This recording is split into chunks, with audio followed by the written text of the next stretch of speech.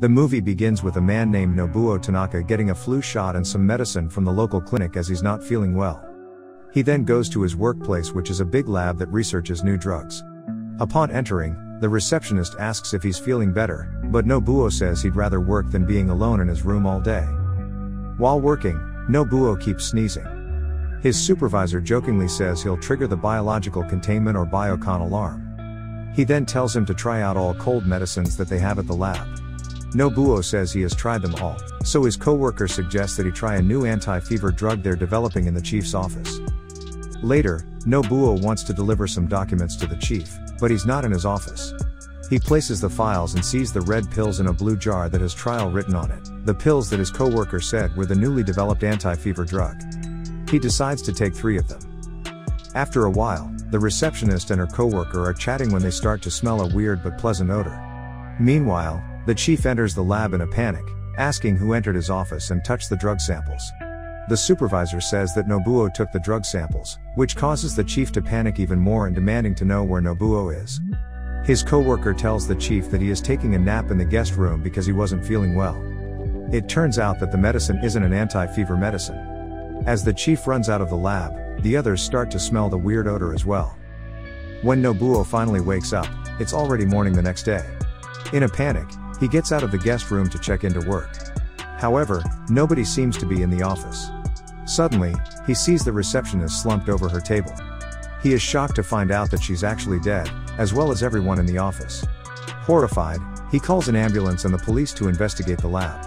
He wonders if a chemical incident had happened, but the biocon alarm should have been triggered. As he comes to the chief's office, he sees the chief's body in front of the biocon switch, which seemed to have been turned off. When Nobuo turns the system on again, the alarm and containment protocol immediately commences.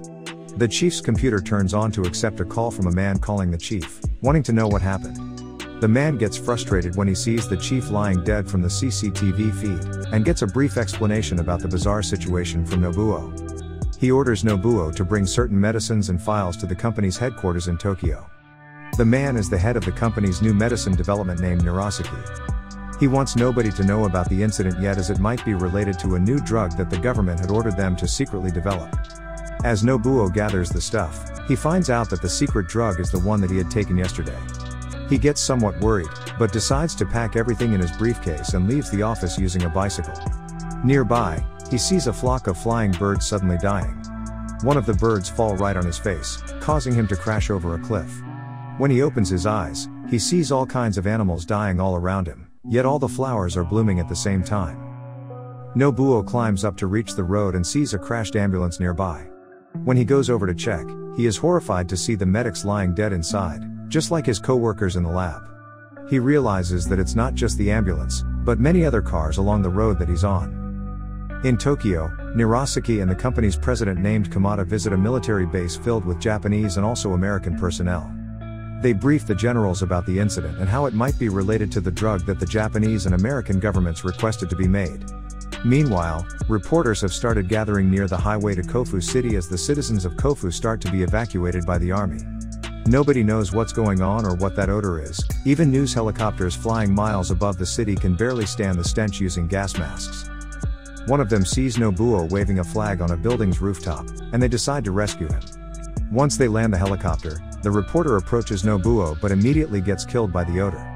The cameraman dies too. Nobuo shouts for help to the camera before it cuts off. In the army base, the generals receive a report from the special forces they sent to the scene that the center of the gas is moving. The company executives tell the generals that they tasked Nobuo to bring the files and samples to Tokyo. The generals are shocked that there's a single survivor from the area. They realize that Nobuo might be the source of the calamity. Back in Kofu, the army is done evacuating the city when they see Nobuo walking in the distance. They decide to evacuate him too, but when the soldiers approach him, they immediately die. There's a green mist following Nobuo, and the army concludes that he is the one making the smell. They decide to retreat, leaving Nobuo, who runs after them. This conclusion is also confirmed by the army base, with Nirasaki theorizing that the substance in the drugs had a reaction with another chemical in Nobuo's body when he ingested the drugs, causing the deadly odor, which changes in intensity according to his mood and metabolism. Nobuo eventually rides a motorcycle towards Tokyo to deliver the files and medicine as instructed. The Japanese army wants to kill him to prevent the spread of the odor, but the American general wants to catch Nobuo alive as they've invested a lot of money to the drug research. Nobuo stops riding when the army starts to shoot at him. He even gets targeted by missiles, which he miraculously dodges. Dozens of war planes and helicopters all try to shoot him down to no avail. Nobuo just keeps riding towards Tokyo, even managing to wreck the electrical systems of the tanks and planes using his odor. As he survived all attacks launched at him, the army base turns chaotic and everyone is preparing for Tokyo to be evacuated.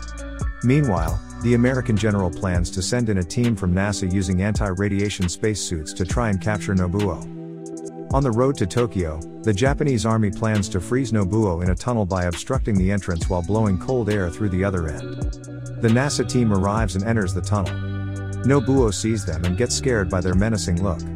It causes his body to produce an odor so bad that it destroys the army's machinery, forcing them to retreat.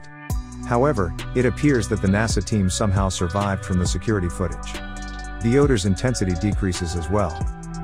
The generals congratulate the astronauts when one of them arrives at the base. He is carrying Nobuo's briefcase.